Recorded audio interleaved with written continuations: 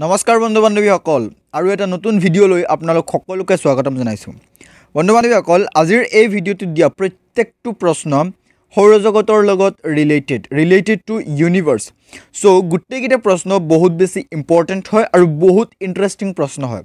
গতিকে আপুনি এই ভিডিঅ'টো আমাৰ লগত শেষলৈ চাই থাকক। গোটেইকেইটা প্ৰশ্ন আসাম পুলিচৰ এবি ইউবি বা এসআইৰ বা কমাণ্ডো বেটেলিয়ন বা যিকোনো ধৰণৰ কম্পিটিটিভ এক্সামৰ বাবে বহুত বেছি ইম্পৰ্টেণ্ট প্ৰশ্ন হয়।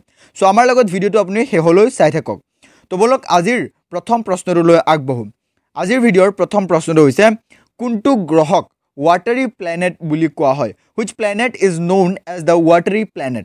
ইয়াৰ শুদ্ধ উত্তৰটো আপুনি আমাক কমেণ্টত জনাব। এই ভিডিঅ'টোত আমি আপোনালোকক এই প্ৰশ্নৰ শুদ্ধ উত্তৰটো আমি অহা ভিডিঅ'টোত আপোনালোকক দিম। কাৰণ এই ভিডিঅ'টোত আমি এই প্ৰশ্নৰ শুদ্ধ উত্তৰটো এই কাৰণে নিদিওঁ, আপুনি আমাক এই প্ৰশ্নৰ শুদ্ধ উত্তৰটো কমেণ্টত জনাব। সো অহা ভিডিঅ'টোত আপোনাক এই প্ৰশ্নৰ শুদ্ধ উত্তৰটো আমি দিম। সো বলক নেক্সট প্ৰশ্নটোলৈ আগবাঢ়ো। নেক্সট প্ৰশ্নটো হৈছে সূৰ্যৰ পৰা তেওঁলোকৰ দূৰত্বৰ ক্ৰম নিম্নলিখিত কোনটো গ্ৰহ মংগল আৰু ইউৰেনাছৰ মাজত আছে? ইন অৰ্ডাৰ অফ দিয়াৰ distance from the sun which of the following planets lie between Mars and Uranus? এই প্ৰশ্নৰ কাৰেক্ট আনসাৰটো হৈছে অপশন বি বৃহস্পতি আৰু শনি এই দুটা গ্ৰহ মংগল আৰু ইউৰেনাছ গ্ৰহৰ মাজত আছে। So next প্ৰশ্নটোলৈ আগবাঢ়ো। নেক্সট প্ৰশ্নটো হৈছে ব্লেক হোল হৈছে এ black whole is a black whole মানে কি? ইয়াৰ কাৰেক্ট আনসাৰটো হৈছে অপশন সি কোনো বায়ুমণ্ডল নথকা তৰা। ব্লেক হোল হৈছে কোনো বায়ুমণ্ডল নথকা তৰা। নেক্সট কুৱেশ্যন নম্বৰ 4 মেছেঞ্জাৰ উপগ্ৰহ নাছাৰ দ্বাৰা উৎক্ষেপণ কৰা হৈছে কোনটো গ্ৰহ অধ্যয়নৰ বাবে? Messenger satellite has been launched by NASA for the study of. Year option A বুধ মাৰ্কিউৰি, অপশন বি শুক্ৰ, অপশন সি শনি আৰু অপশন ডি বৃহস্পতি। এই প্ৰশ্নৰ কাৰেক্ট আনসাৰটো হৈছে অপশন এ বুধ মাৰ্কিউৰি। মাৰ্কিউৰি গ্ৰহৰ অধ্যয়নৰ বাবে মেছেঞ্জাৰ উপগ্ৰহটো নাছাৰ পক্ষৰ পৰা উৎক্ষেপণ কৰা হৈছিল বা লঞ্চ কৰা হৈছিল। নেক্সট কুৱেশ্যন নম্বৰ 5 তৰা এটাৰ ৰঙৰ দ্বাৰা নিম্নলিখিত কোনটো দেখা হয়? which of the following is indicated by the color of a star? Year correct আনসাৰটো হৈছে অপশন সি তাপমাত্ৰা। তৰাৰ তাপমাত্ৰা দেখা হয়। Next question number 6 milky way Galaxy was first seen by। Milky way Galaxy প্ৰথমে কোনে দেখা পাইছিল বা কাৰ দ্বাৰা দেখা পাইছিল? ইয়াৰ option A Galileo, option B Martin sheet, option সি মাৰ্কনি আৰু অপশন ডি নিউটন। এই প্ৰশ্নৰ কাৰেক্ট আনসাৰটো হৈছে অপশন এ গেলিলিওৰ দ্বাৰা মিল্কি ৱে গেলেক্সি প্ৰথমতে দেখা গৈছিল। নেক্সট কুৱেশ্যন নম্বৰ 7 হেলিৰ ধূমকেতু কিমান বছৰ পিছত দেখা যায়? হেলিছ commit appears once in a period of। Year correct আনসাৰটো হৈছে অপশন সি 76 ইয়াৰ্ছ 76 বছৰ। হেলিৰ ধূমকেতু প্ৰত্যেক 76 বছৰ পিছে দেখা যায়।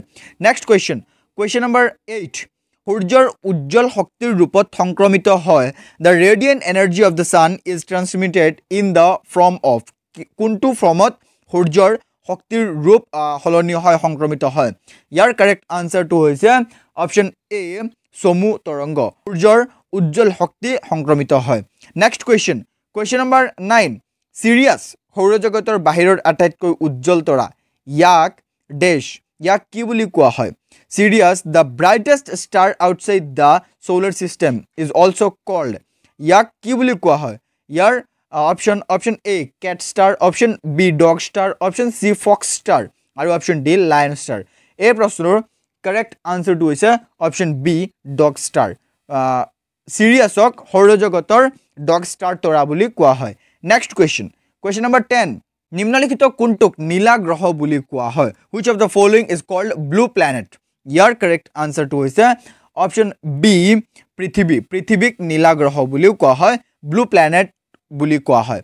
নেক্সট কুৱেশ্যন নম্বৰ 11 কোনটো গ্ৰহ পৃথিৱীৰ নিকটতম? which of the planet is nearest to the earth? Year correct আনসাৰটো হৈছে অপশন বি ভিনাছ, অৰ্থাৎ শুক্ৰ গ্ৰহটো পৃথিৱীৰ আটাইতকৈ নিকটতম গ্ৰহ। নেক্সট কুৱেশ্যন নম্বৰ 12 নিম্নলিখিত কোনটো আটাইতকৈ উজ্জ্বল গ্ৰহ? which of the following is the brightest planet? Year option A বুধ, অপশন বি শুক্ৰ, অপশন সি মংগল আৰু অপশন ডি বৃহস্পতি।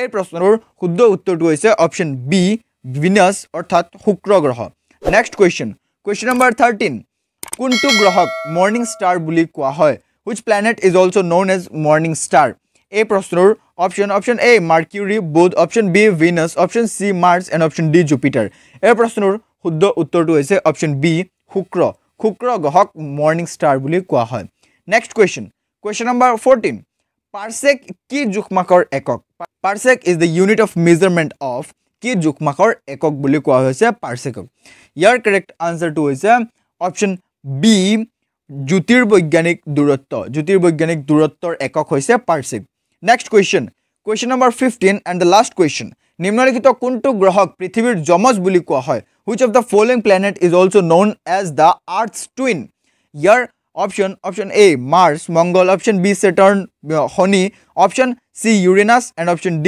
ভিনাছ এই প্ৰশ্নৰ শুদ্ধ উত্তৰটো হৈছে অপশ্যন D ভিনাছ বন্ধু-বান্ধৱীসকল এই ভিডিওটোত আমি এইখিনি প্ৰশ্ন আপোনালোকক দিলো প্ৰশ্নকেইটাৰ উত্তৰ আপুনি যদি জানে তেনেহলে নিশ্চয় আমাক কমেন্টত জনাব কিমানকেইটা উত্তৰ আপুনি দিব পাৰিলে হে আমাক কমেন্টত জনাব সো এতিয়া আমি আগবাঢ়ো যোৱা ভিডিওটোত আপোনালোকক দিয়া প্ৰশ্নটো লৈ যোৱা ভিডিওটোত আমি আপোনালোকক দিছিলো জৈৱ গ্যাস আৰু প্ৰাকৃতিক গ্যাসৰ মুখ্য উপাদান কি এই প্ৰশ্নটো যোৱা ভিডিওটোত দিছিলো আৰু এই ভিডিওটোত আমি ইয়াৰ শুদ্ধ উত্তৰটো আপোনালোকক দিবলৈ লৈছো এই প্ৰশ্নৰ শুদ্ধ উত্তৰটো হৈছে অপশ্যন বি মিথেন যি বহুতো বন্ধু-বান্ধৱীসকলে এই প্ৰশ্নৰ শুদ্ধ উত্তৰটো দিছে যিসকল বন্ধু-বান্ধৱীসকলে এই প্ৰশ্নৰ শুদ্ধ উত্তৰ দিছে তেওঁলোকক বহুত বেছি ধন্যবাদ সো এই ভিডিওটো ইমানখিনি নাই যদি এই ভিডিওটো আপুনি ভাল পালে এটা লাইক কৰিব আপোনাৰ মতামত আমাক নিশ্চয় কমেন্টত জনাব আপুনি আমাৰ লগত জড়িত হৈ থাকক এই চেনেলটো সাবস্ক্ৰাইব কৰক বেল আইকনটো দবাওক যাতে নেক্সট টাইম যেতিয়াই ভাল আৰু মোষ্ট ইম্পৰ্টেন্ট ভিডিও আপোনালোকৰ কাৰণে আগবঢ়াও তাৰ নটিফিকেশন আপোনাৰ মোবাইলত যায় সো আজিৰ ভিডিওটো ইমানখিনিলৈ আপোনাক এই ভিডিওটো ইমানখিনিলৈ চোৱাৰ বাবে আমাৰ ফালৰ পৰা বহুত বেছি ধন্যবাদ জয় আই অসম